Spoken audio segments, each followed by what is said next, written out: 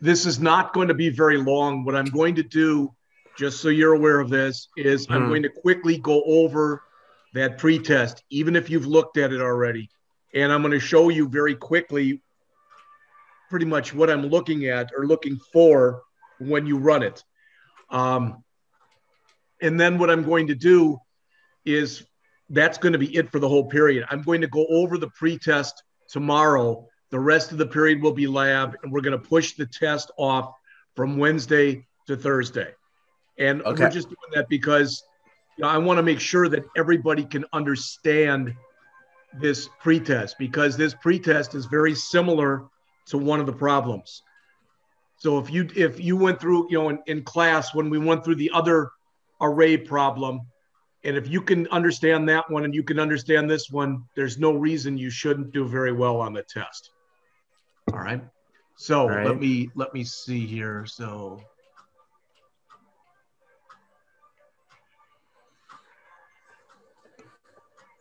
now, am I right in assuming you can all see the pretest on your screen right now? Yes. Okay. It's loading for me. Right now it's a black screen. I'm not. Can you actually hear me?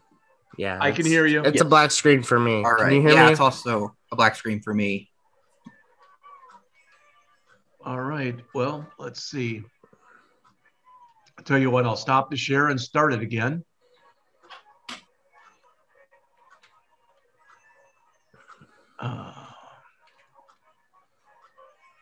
Did that help? Yes. Yes, there it is. All right. So this right here, this is my copy. This is my program right here. But what's up here is basically the same thing that you have. I just copied the comments in. So again, as it says here, create a console application. The name isn't really that important. You're not turning this in. The application, as it says, should have 5 parallel arrays. So you should have an array for what? First names, which would be a string, last names, which would be a string, miles driven, which would be a double, gallons used, which would be a double, and MPG, which would be a double.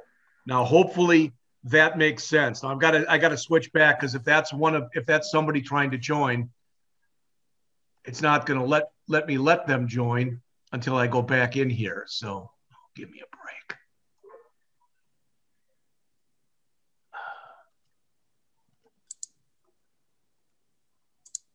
So let's see.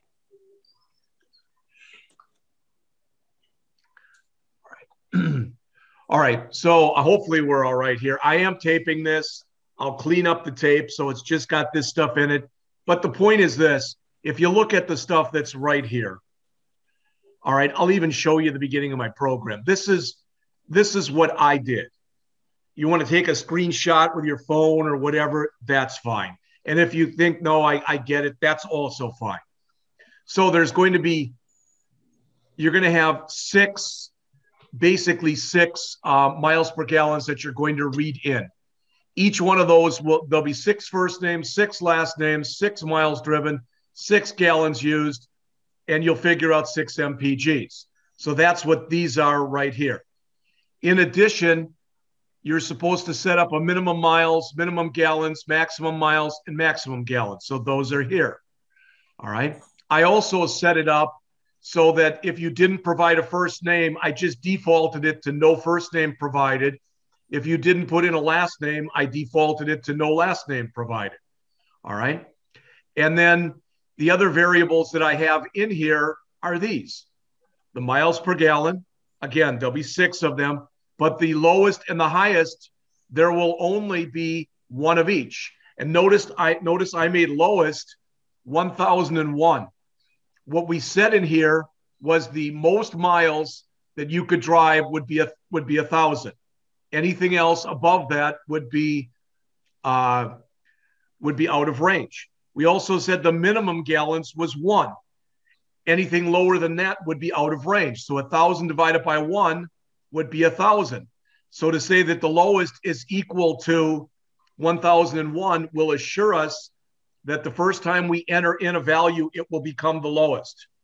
And putting a -1 in here will also assure us that it The first one we put in will be the highest. I also, as it says in here, all right, so use those constants. I just went over them with you, so I don't think we'll have to again. But when you look in here, as it says, validate that the first name and last name are not blank. That's the only validation on those two fields that you have to do. If they are blank, throw an argument exception.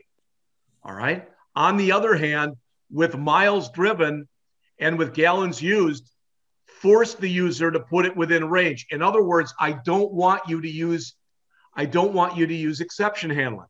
You can force them by using an if statement, or maybe even you'll have to use a loop to do that.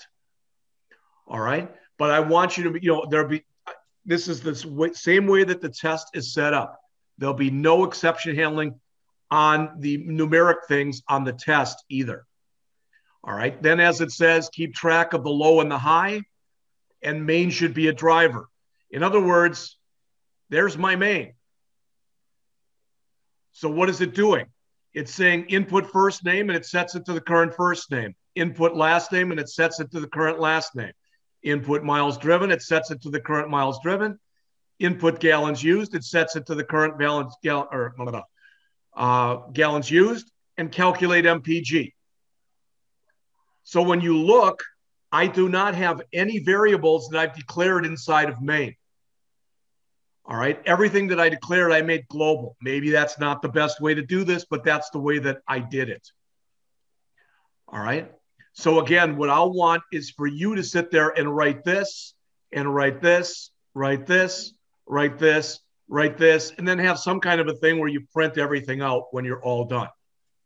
So if you try doing this on your own, I'd appreciate that. But what we will do tomorrow morning is from 8 o'clock until about 9 o'clock in the morning, we will go over my copy of this.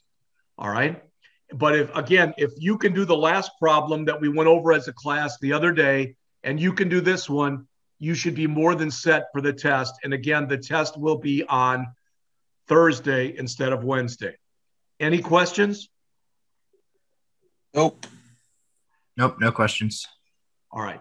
Because that's, like I said, that's all I had. I didn't want to keep you any longer than that. I'm doing the same thing with my afternoon class, rather because I was going to lecture in there today, but instead of lecturing, I'm just going to tell them what we're going to be talking about tomorrow. But so again, the test will be Thursday, and that will mean that Friday we will go over chapters 9, 10, and 11. It sort of gets us behind a day, but I'm not really worried about that. All right. If there are no other questions, I'll see you all tomorrow. All right. See ya. Yeah.